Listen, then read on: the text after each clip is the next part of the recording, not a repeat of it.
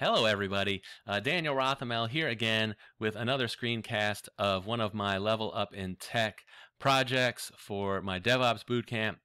And this week, the project was creating a DynamoDB table within AWS and then using some Python scripts and JSON data to create and populate that table. And we're going to do this through Cloud9 on AWS, which is AWS's IDE that allows you to have a terminal and that's connected directly to your AWS account and also run things like Python scripts.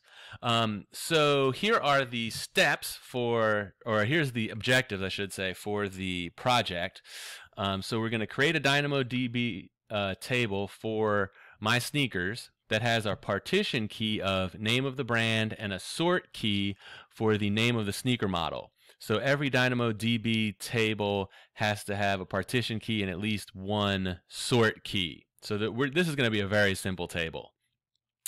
And then we're going to create this table using Python, and we're going to use AWS Cloud9. And we can choose any sneaker brand and model that we want. So I'm just going to load in 3 sneakers, and I'll explain that a little bit later here.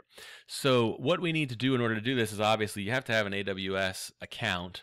And then when you go to your AWS console, the management console, you can go up here to Cloud9.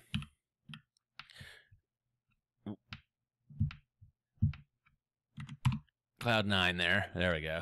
And then we can create an environment, and I'm gonna call this sneaker DB, and then Level Up in Tech sneaker database project. Okay, now it's gonna be a T2 micro, so it's free. So Amazon Linux, so we can just keep all of these because we just want it to be free. And then we're going to create the environment. Now it's going to take a little bit here to create this environment. While we're waiting for this, Cloud9 is pretty cool because like I said, it's a contained IDE that you can create your or load in Python scripts, JSON data, that type of thing, and then run everything in the terminal on AWS, and everything's connected. And it's maintained for you. It's safe. So when you upload files, you can come back to it and run it. So you can have a couple different instances or a bunch of different instances if you need them. So Cloud9 is pretty cool. And we learned a couple weeks ago all about Cloud9. We did a demo and a tutorial on Cloud9 and Python through AWS. So that's where I actually got some of these sample files that I edited to get the Python scripts and the JSON data and that type of thing, which we'll see in just a little bit. And then also, if you want to follow along on actually see the documentation, I'm going to put this on my GitHub account and also on Medium. So I'll put those links in the description of this video if you want to, get the code and that type of thing. Because obviously, if you want to do this, you're going to need the code. You're going to need the files. And honestly, that was the most difficult part of this, was creating those files, because I had to take sample files and alter them, and then when I did that, things got messed up, and some of them didn't work, and I got a bunch of errors. So I saved you all the trouble of having to suffer through that with me, because that took an hour or two, and I'm just going to upload the final files that I actually created.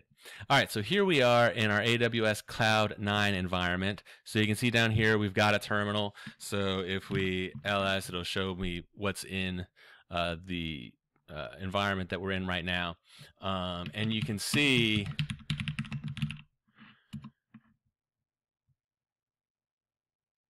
when we do AWS configure list, it shows us, you can see it's already connected, so we don't have to configure the AWS CLI, which is nice. Okay, so the first step we're going to do here is we're going to need to create the actual table itself. So if you remember, we're using Python to do this. So I'm going to go back to VS Code here where I have my files already created. And so here is the code for the Python code for the file that will create the DynamoDB database. So the first thing we have to do, obviously, is import Boto3. Because Boto3 is the package, the Python package that AWS, that's unique to AWS for using Python on AWS, using Python to do AWS commands and stuff, and do things within AWS. So, and then once we've loaded Bodo 3, we're going to use the DynamoDB command to go to Bodo 3, and we got to make sure we're in US East 1. All you have to do is make sure that the region here is the same as the region in which your Cloud9 environment is. I had that problem where somehow my Cloud9 environment got into a different region when I opened it, and it didn't work right away. It took me a little while to figure that out. And then here's the actual creation of the table. So our table name is going to be sneakers, and then here's the key schema. So we talked about that partition key and the sort key. So you can see here the attribute name is going to be brand, so that's our actual partition key, and the type of key it is a hash. Hash is the same thing as partition key, the same thing as the partition key. Hash was sort of AWS's original name for a partition key.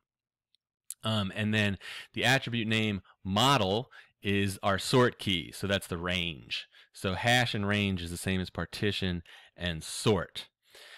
And then we're going to define our attributes here because we have to define those attributes. So brand is a string because it's going to be words. It's a string.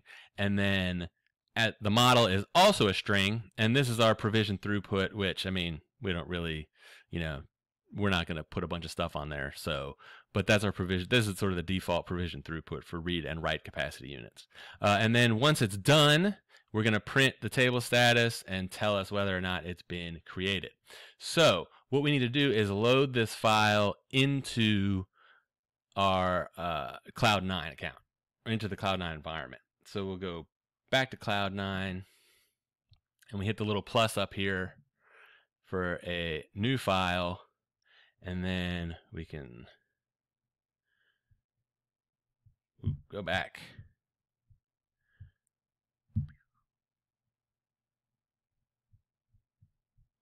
There we go. Now we need to copy all this.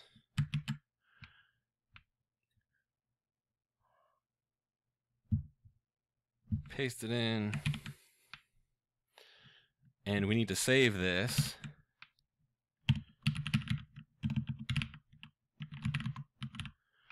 So we save that.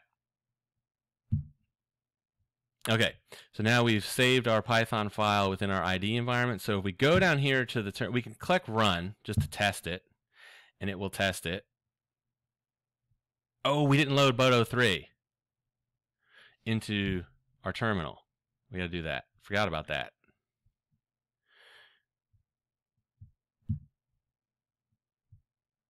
All right, so to load Bodo 3, we got a there we go. We got a sudo pip install Bodo 3.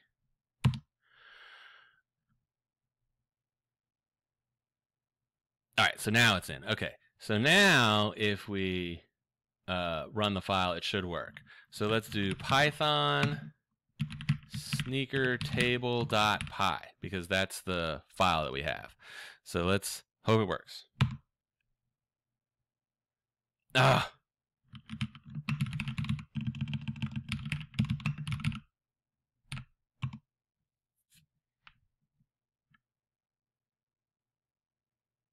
I forgot. I read a thing somewhere that said you can't use sudo to install Bodo 3 or it won't work. So hold on. Now let's do it again.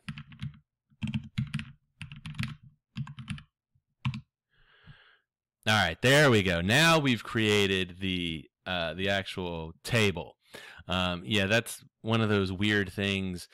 The AWS documentation tells you to use sudo pip install Bodo 3, but when you do that, it doesn't recognize it. It's really weird. Okay, so our table now is created. And if we want to make sure that it's created, we can go into our AWS account. We can go back to the management console, and if we go to DynamoDB, we can look at our tables and see that it's there, sneakers. Now, I think we can do this from the terminal too. I believe the command is DynamoDB list tables. Isn't it? Yeah, I don't remember the exact command. Oh, no, I thought that was, oh, that's right. AWS DynamoDB list tables. There we go. I forgot the AWS at the beginning. So you can see the table name and sneakers. All right, so now that's in there. So the next thing we need to do is load our JSON data for the actual table.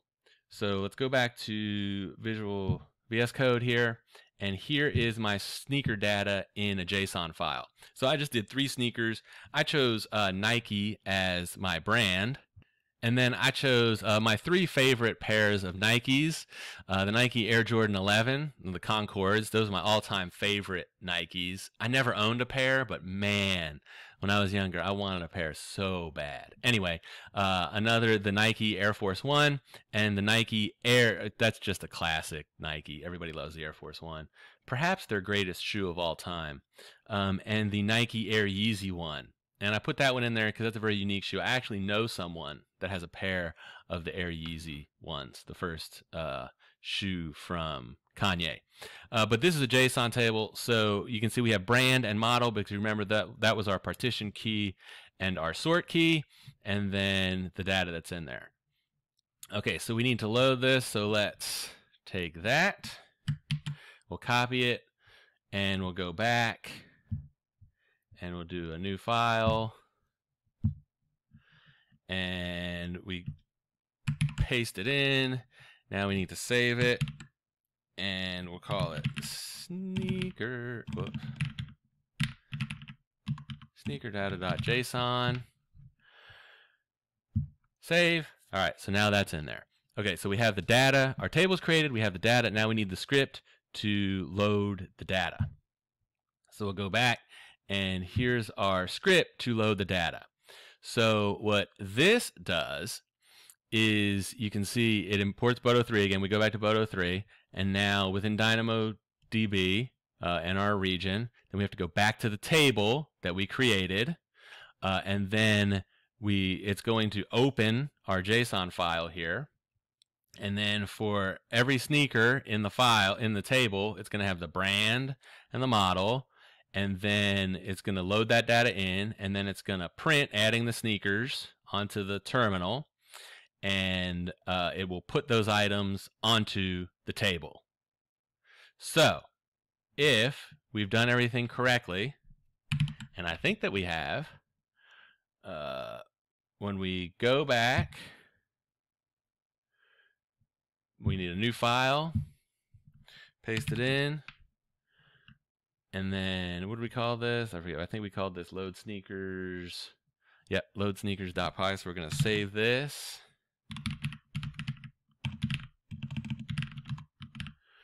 Save that. All right. So when we come down here to the terminal, if we do Python load sneakers.py, it should put the data in our table. And it did. It was successful. So again, if we want to check that, we can go back to our table here, and we can go to the sneaker table, and we can check the items, and there they are. There's our items in our table. So we did it. It was successful. Woohoo! So that's how you can use Python and JSON to create a DynamoDB table and populate it. Obviously, if you want to download the code for these things, it'll be in the description. Like I said, you can get it on my GitHub, and also check it out on Medium. And I hope you enjoyed this. I had fun creating it. This was a lot of work. This was the most difficult project I've done so far. And it taught me a lot about Python, working in Python and working in JSON. And it was cool to get, the output in the DynamoDB table. So thanks a lot, and I'll see you when I do my next screencast for another Level Up in Tech project. Everybody, take it easy.